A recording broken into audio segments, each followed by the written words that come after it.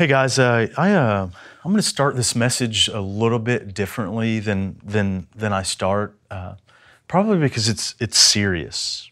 I'm going to tell you about this message. In times past, I would be assigned something to preach, like this message. I'm assigned today to preach, do you have Jesus or not? Do you have Jesus or not? So in times past, I would have grabbed this message and I would have been like, oh yeah, I'm going to step on these people's toes and I'm going to give it to them. That's what I would do. It actually reminds me of a time when we were global missionaries in Spain, and we were out during this time called Semana Santa, and we would go out during this time, and people would carry these gigantic floats of Jesus, and it was all leading up to Easter, so the week before Easter, and all night, all day, they would carry these floats around. And so our team decided in Spain to go share Christ with people in the streets. And so I remember getting a hold of this guy, and I said, guys, I'm gonna share the gospel differently today. And so I got a hold of him, and I said, listen, you need to believe in Christ now.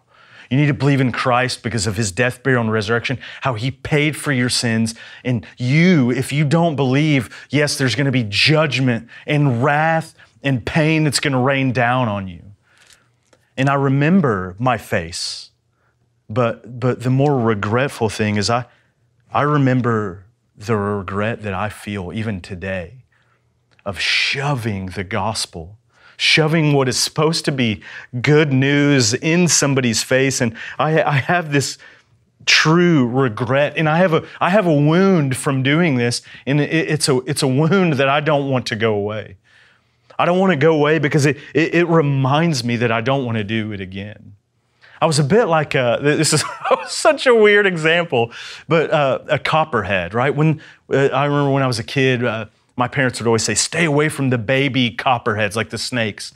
The big ones aren't as poisonous as the babies. And I was a poisonous Christian at first, just trying to get the gospel down people's throats. And so today, I do want to share in serious tenderness, in serious importance, in serious compassion. We recently had a guy, he died in our own congregation, and it was abrupt. We didn't know it was gonna happen, and I thought, like, what happens if my brother, he's not a follower of Christ, what happens if my brother died tomorrow?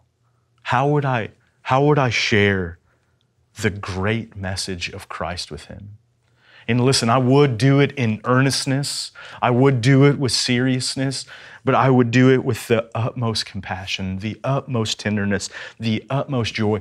What old preachers used to say, they would say, I am a dying man, just like you, preaching to dying men. So I'm a dying man preaching to dying men. See, we're in this series called Signs of Life, and we've worked through, if you have life in Christ, you will be obedient. If you have life in Christ, you will help and love others. If you have life in Christ, you will follow the Spirit of God. And today is do you have Jesus or not? If you have Christ, you will have life. And so this message, it could be, and I'm not trying to say it in an arrogant way, but this message could be the most important message of your life, the most important message of the year, definitely the most important of this series. And so let's just pray right now that Christ would reveal to you, to me, if we have him, if we actually are blood-bought, saved followers of Jesus. So let's just pray that he would do that right now. Won't you pray with me? Father, I come to you as a dying man, but only my body, because I know I have you. And so I just pray as we're together for these next few minutes that you would answer each person that hears this message. Do they have Christ? Do they have you, Jesus, or not? Lead us. And if there are people that that admit and confess that they don't have Christ. Would you open their eyes, God? I beg you. Would you just open their eyes where they could see you, where they could perceive you, where they could actually experience the warmth of your love, the warmth of your embrace, and that they could go from death to life. And so help us. We love you. Pray all these things in your Son's name, Jesus. Amen. So think back to that day. Like, you remember that day when God saved you? Can you remember? I remember that day. I was actually in a little church plant, and we were listening to this thing called The Purpose-Driven Life on a screen. But what happened was the pastor hopped up and he said, you have to believe in Christ to be saved. And so I remember myself walking down an aisle. I even was like, what am I doing right now? To an altar. And I bowed down at this altar, and I remember the phrase I even used. I bowed down on this altar. I was 19 years old, and I just remember God saying, God, here's my whole life. I didn't pray a perfect prayer according to the scriptures, but I just said, here's my life, God. Do whatever you want to with it. I want to love your Son, Jesus. I know you paid for my sin, and so save me. My life's completely yours. Do whatever you want to with it. I didn't grow up in church. In fact, my dad would drive me from our house to the church. I would hop out and I would go with my grandma, and then I would drive back to her house, and he would meet us there. He would skip church. He goes to church now, but he would skip it. I remember at one point I was 16 years old. I had just got up from a bender. If you don't know what a bender is, ask your parents, okay? So I just got up from a bender, and I go to church. I drove there by myself, and I sat through a whole service, and there were 4 men at the very front of the church, and I walk up there, and I say, is this all there is to Christianity? And I looked at all the men's faces, and all 4 of them said, yeah, this is it. And I turned around and I purposed in my heart to never, ever go to church again. But see, I met this guy in college. And without drugs, without drinking, without chasing anything, he had joy. He had joy, and I desired it so much that I started going to church with him because I saw something in him that I desired. And this guy, he started sharing Christ with me with his words, but with his actions as well, it's what brings us to 1 John chapter 5, verse 9. Check this out. That's where we'll be today, 1 John chapter 5, verse 9. He says, if we receive the witness of men, the witness of God is greater. For this is the witness of God, which he testified of his Son. He says, if we received, like if we've taken by the hand, if we've laid hold on, if we've actually grabbed and received this thing, this witness, this evidence, this record, if we've witnessed it from men, if we've taken this evidence from men, then God's evidence, God's witness, God's record is greater. Right here, what he's saying is man's witness is weak and temporal and feeble, but God's is strong and eternal and mighty. See, he has powerful evidence. And right here, he's saying that the evidence of God is the testimony of his dear Son. Christ is the evidence of God. That is what God's name actually means here. When it says that he is the witness of God, it's that he is the supreme divinity. That God is superior over any story, over any testimony, over any evidence. So he is superior. But so often what we do is we start to think it, we make it and think about our testimony, about me, myself, and I. We start with that place of self-centeredness. It's all about my testimony. But the truth of the matter is it's actually all about the evidence of what he did, about what God has done. A more accurate way of actually sharing is can I share his testimony in me? That's the more accurate way. But we start at the wrong place, and if our testimonies are all about us and a little bit about Christ, we're probably doing it wrong. The verse says He is greater. Like He is greater. And what makes His evidence greater? Jesus does. Jesus, like the Christ, the Son of the living God. If God Himself were on the witness stand, would you believe what God said? Would you trust His story? Would you trust His testimony? And yes, people of faith would say yes. And right here, you know what Christ would say? If you know what God would say if He was on the witness stand? He would say, "Here is my Son. Hear Him." He actually goes on to say that in verse 10, 1 John chapter 5, verse 10. He who believes in the Son of God, he who believes in the Son of God has witness, has the evidence, has the story in himself. He who does not believe God has made him a liar, because he has not believed the testimony that God has given of His Son. So right here, he says, he that believes, he that has a wholehearted faith, he that thinks to be true, that's persuaded of the Son, has witness. Those that have believed, you have the evidence of the Son of God with you. It's called the Spirit of God. But for those that don't believe, this is where he gets really serious. Those that do not believe the story of God, that do not believe the evidence of God, you have made him a liar. You don't believe that Jesus is God.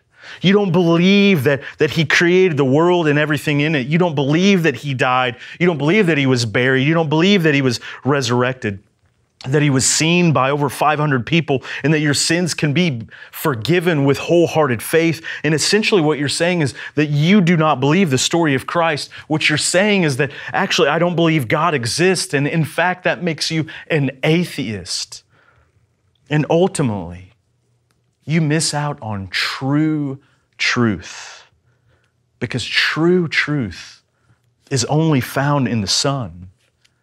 It's only found in the Son, not the S-U-N, but the S-O-N. And anything outside of the Son is a lie. Did you catch that? Anything out of the Son is a lie. John, the writer of the book, he even doubles down. Look at verse 11.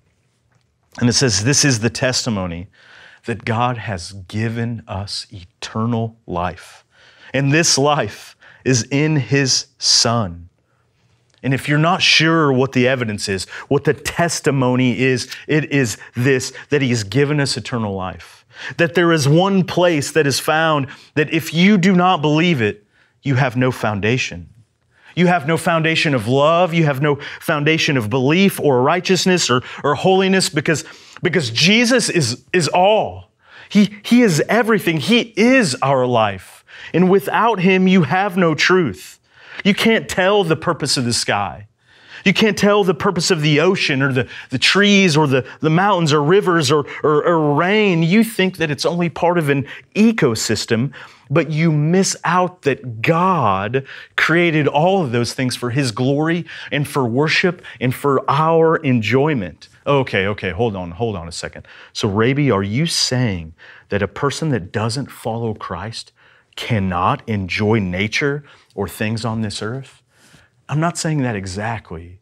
What I'm saying is that they can't enjoy those things to their full extent, because without Christ, without Jesus, you experience those things in the here and now, in the temporal, when God is whispering all along, all of those things speak of me. Those things are about me. They are pointing you to me. See, eternal life is not found within yourself. You don't go to yourself.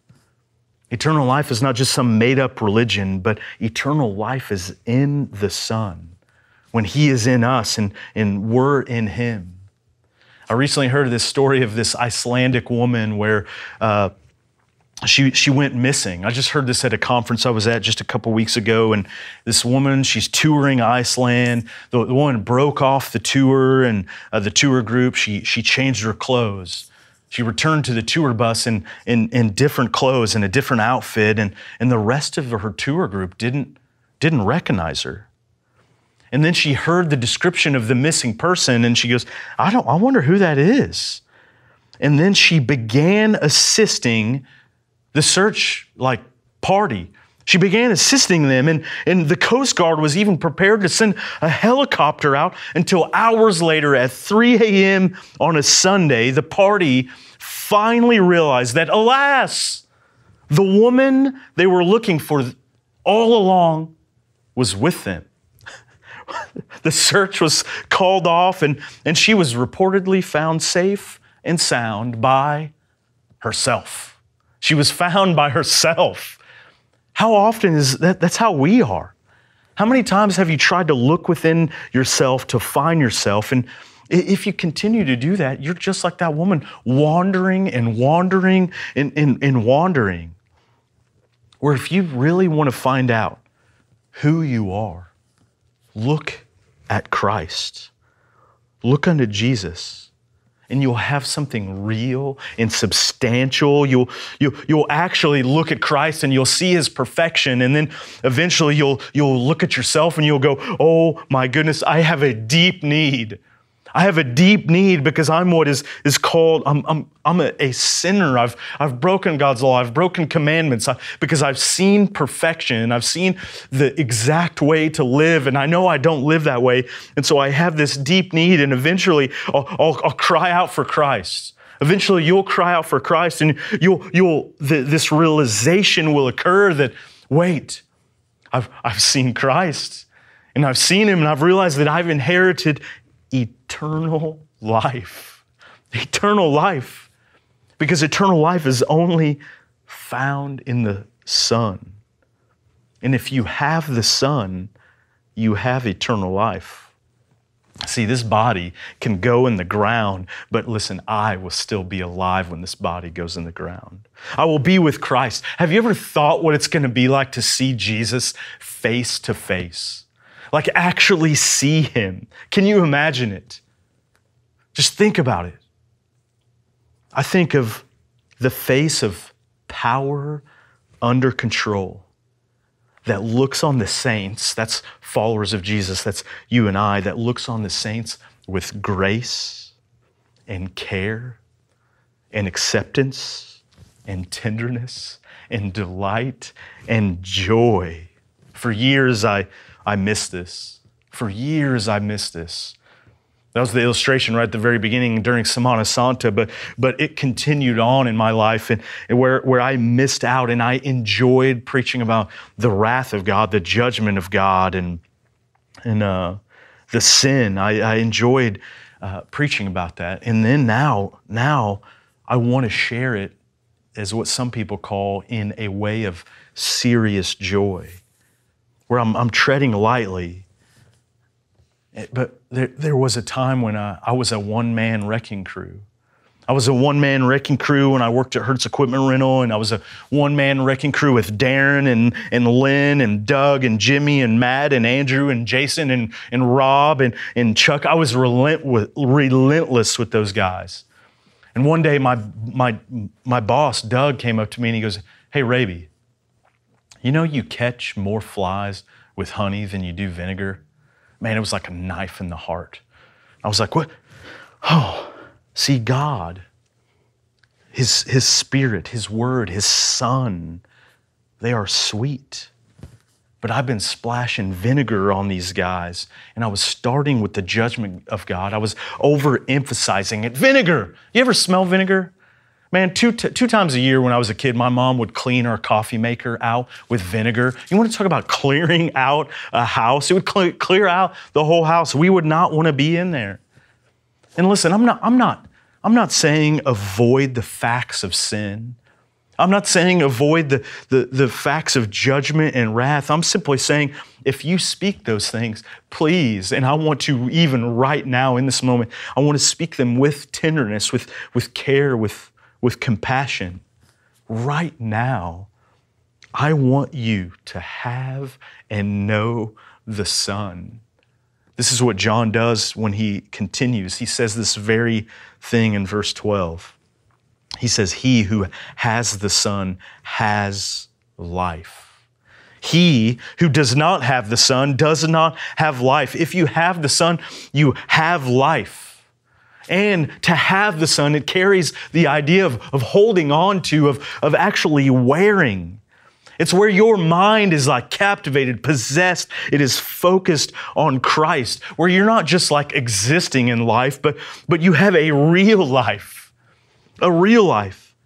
And if you're not following Jesus, you actually are not living. Yes, you may be upright walking on the earth, but you're not experiencing true joy. You're not experiencing true happiness. You are colorblind to this world where there's a dullness, where you seem to either be existing or just searching for the next thing. And you miss out on genuine, active, vigorous devotion for Christ and in Christ, where you have life. If you're not clinging onto the Son, you don't have life. And you will die not knowing true love, not knowing true vitality, true satisfaction, true treasure. Can a person really enjoy finely crafted things, watches, cars, architecture, without knowing the Creator and the first designer?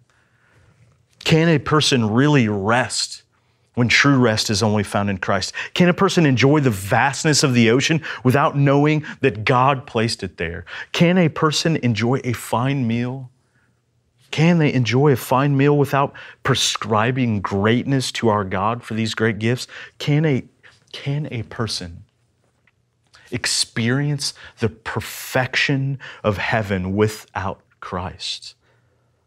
He who does not have the Son does not have eternal life. They have a dim life, a foggy life. So why did John say these things? He says, these things I've written to you that believe.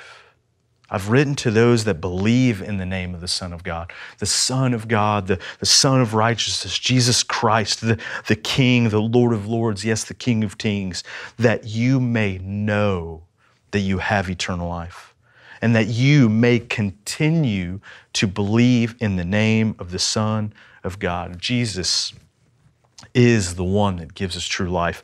John wrote these things to followers of Christ and those that believed and they proclaimed Christ as their almighty deliverer. They believed on the only name that saves, and they needed to be reminded constantly, wait, hang on to the Son. Hang on to the Son. You want true, tangible, real life? Hang on to the Son. So he wrote this to you and to me, to the church, that we may know, that we may be aware, that we would behold, that we would perceive, that we could see eternal life, and that we wouldn't stop trying to see it, and that we would keep looking and keep searching and keep beholding, because we want to see Him and we want to sense Him. And I recently even heard somebody say, like, man, you should live life drunk. No, but not drunk on alcohol, but drunken on Christ. Intoxicated with Christ, infatuated with Christ, where you are drunk in the eyes from looking at Christ. And if it's getting old to you, then change your perspective. Look at it from a different angle. Get around people that know Christ in a different way than you do, or look at your own sinfulness. Like, look down and you look at your own sinfulness and you say, oh my goodness, I have a gift. I have a gift in rejoicing because in Christ's incredible, stupendous, outrageous love, He gifted us with eternal life, with eternal joy and eternal abundant life. See, you can know without a shadow of a doubt that you have the Son and that you can know you have eternal life in the Son. This is the good news. This is the good news. And this good news pushes us to ask, do you have the Son? Do you have Jesus or not? Eventually, you will realize that yes, Christ died, that He was buried, that He resurrected, and He showed His power over death, and He defeated the grave, and He said, I have victory over death. I have victory over the grave, and because of that, I am proclaiming that your sins have been blotted out. Every time you've broken the law, anytime you've trusted in yourself rather than Christ, anytime you had a prideful way, anytime you lusted or looked at porn or chased after some lame thing of this world, I have paid for it. I have blotted out all of those times so you could be refreshed. Do you realize that He's done that for you? That He's freed you from everything that's unrighteous, everything that's unholy, everything that's wrong and sin, and He's called you His own. You know, part of my role as a pastor is to warn of some of the dangers and pitfalls that are coming ahead for those people that say, yes, I have Christ. And we have a danger, and we have this enemy. We have this enemy that is not wanting you to hear what I'm about to say, that he's not wanting you to hear what I just said. And if you believe what I've said, he doesn't want you to continue in that belief. He wants to snatch it right out of your heart, your mind, and your life. And John chapter 10, verse 10 confirms this. He says, the thief, the enemy, he does not come except to steal, to kill, and destroy. But Jesus says, I've come that they may have life and that they may have it more abundantly. We have an enemy, and he wants to steal the things of God. He wants to destroy and kill the things of God in our lives, that we would not live and we would not hang on to the Son. And he's a liar. And he will use any means necessary for you not to know Jesus, to not live for Jesus, for you not to remember Jesus, and for you not to believe in Jesus. There is an enemy against the Son. And newsflash, if there's an enemy against the Son, we have that same enemy. But look at the verse again. Yes, there is the thief that comes in to steal, kill, and destroy. But Jesus says, I have come that they may have life and that they may have life more abundantly. Compare and contrast. We have an enemy that is stealing and pulling away from us, but then we have this great God that gives us the abundant life. The super abundant life. That's what it means, superior in quantity and quality. It's violent excess of Christ in us, where we're exceedingly, abundantly, more properly, thoroughly, and completely knowing who Christ is, where you would live complete, where you would pursue and chase Christ through the reading of His Word, where you would attend church, where you would live on mission because you know Christ, and that we're on mission trying to fill heaven with more followers of Christ. But we have this enemy. And church folks need the constant reminder of things like Romans chapter 8, verse 1. We've got this enemy, and this enemy spreads lies, and we get beat up, and we forget that there is therefore now no condemnation for those that are in Christ Jesus, who do not walk according to the flesh, but according to the Spirit. See, this is a message worth sharing. You're not sentenced to damnation with Christ. You are sentenced to walk in the Spirit, following Christ, becoming like Him, practicing His ways, and doing it in a community that lives and breathes and proclaims, yes, Jesus is all, where you can actually live like you're forgiven. And John gives us a litmus test earlier in the chapter. Listen to 1 John chapter 2. He says, now we know that we know him. We know that we know him if we keep his commandments. So what are his commandments? His commandments hang on one thing, that you would love the Lord your God with all your heart, soul, mind, and strength. Love him. And the second commandment is like the first, that you would love others just as you love yourself. You have to love God and you have to love others, and you can't love others without your primary, preeminent love being for the triune Father, Son, and Holy Spirit. If you love him, you will know him. If you love him, you will know him. So I want to give you a litmus test, and I'm going to pause a little bit in here, and I want you to think through these questions.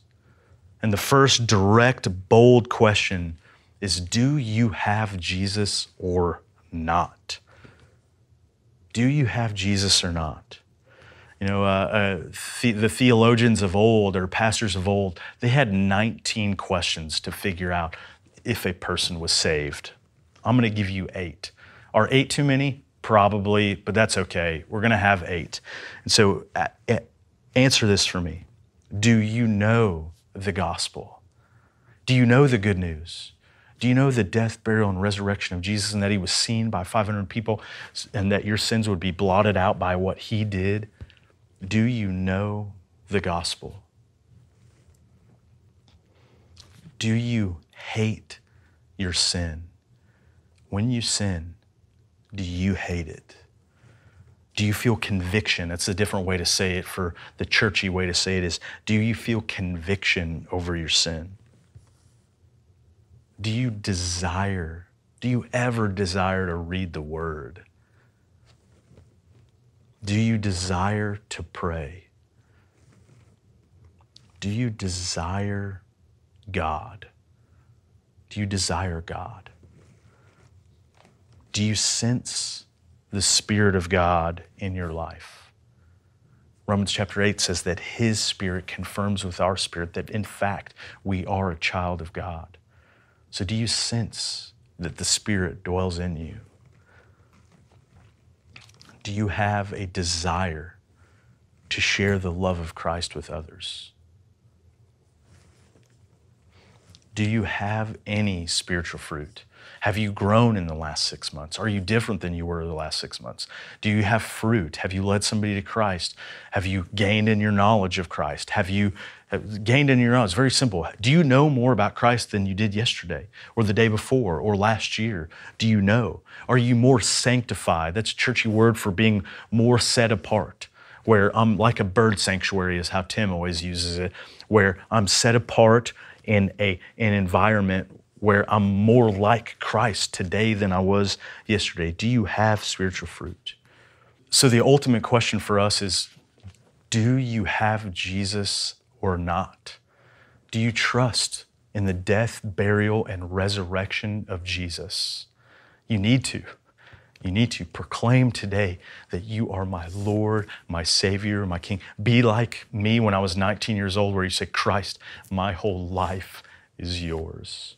Here's a prayer. I'm just going to pray right now for us. Let's pray together.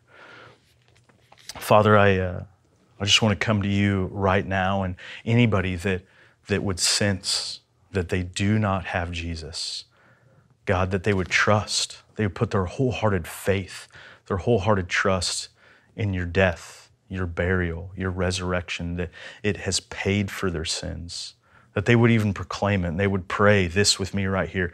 God, I know that I've broken your law. I need you desperately.